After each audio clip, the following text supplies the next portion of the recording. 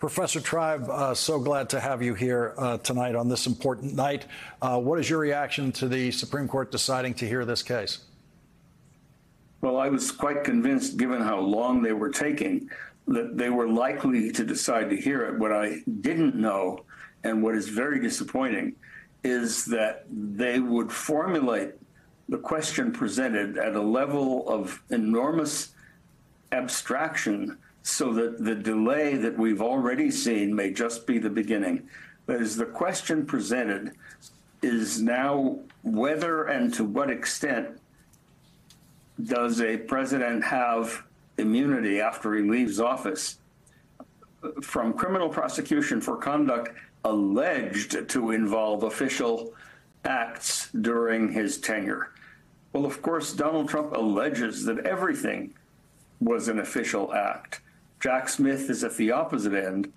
Instead of that, if they really had any interest in expedition, any interest in satisfying the public need to get this trial going and to have a verdict one way or the other before the election, they would have asked a narrower question. They would have simply asked whether a president charged with criminally seeking to remain in office beyond the end of his term has absolute immunity from prosecution for crimes committed in that vein. That would have been the right question to ask, and it could only have had one answer. This question is so sweeping that there are a lot of ways of answering it. Yes, the president might have some degree of immunity for some official acts, but that is not the real issue. John Roberts long ago said that if a case doesn't require you to address a particular question, then as a federal judicial official, you shouldn't answer that question. You shouldn't reach out. By reaching out in this way, the court has guaranteed not only that there would be this bizarre delay, they could have taken this issue before them back in last December, not only that there'd be that delay, but now the delay until late April before hearing the case. There's no reason to have that several-month delay. In the Bush v. Gore case, everything moved 10 times as fast.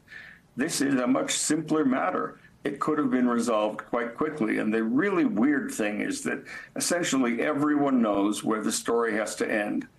It cannot be the case that when a president is in office and tries to remain in office after losing an election and commits the crimes that are involved in that he is forever immune from prosecution.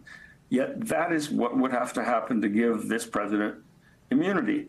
So since we know that that's where the story has to end, to drag it out this way and have a virtual guarantee that the court won't decide anything until late June, it might decide this broad legal question and send the case back to the D.C. Circuit. Even if it doesn't, no trial is likely to begin before October.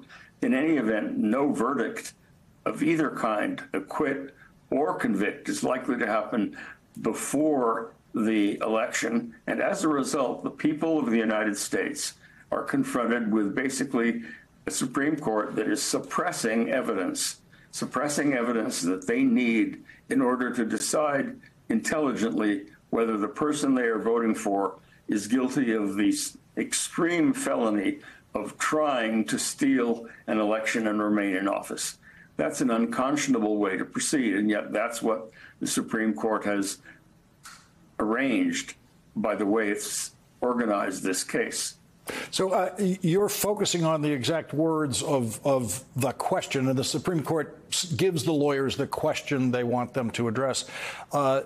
You're focusing on the part where it says alleged to involve prosecution for conduct alleged to involve official acts during his tenure in office.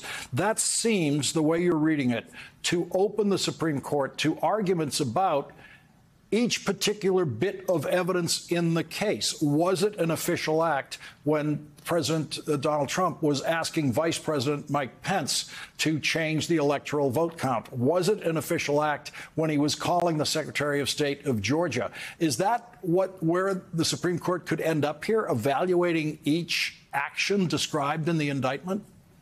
Or laying out a blueprint and sending the case back to the Court of Appeals to evaluate the allegations, so that this is a formula for indefinite delay. I'm focusing also on the fact that the court asks whether, and if so, to what extent is there immunity? The question of whether the immunity is absolute or reaches only to a certain extent is a complicated question, the only complicated question in this case. It's the only one that the D.C. Circuit punted on, and it may be the one that the U.S. Supreme Court focuses on, namely, what is the contour of the president's official duties? What kinds of official duties are immune from criminal prosecution? It's an sort of open season for legal scholars, legal philosophers, not the kind of thing that a court that is supposed to be deciding the case before it ought to decide. This is a way of making it a much more complicated case, where the bottom line at the very end of all this backing and forthing is fairly clear, quite evident. The president can't have the absolute immunity to steal an election by obstructing the proceedings of Congress up to and including fomenting violence. That can't be immune from prosecution. Yet that is exactly what Jack Smith says he has the power to prosecute. So there's plenty of fault to go around here. Merrick Garland waited too long before appointing a special counsel. The special counsel proceeded with all deliberate speed, but even he could have gone a bit faster.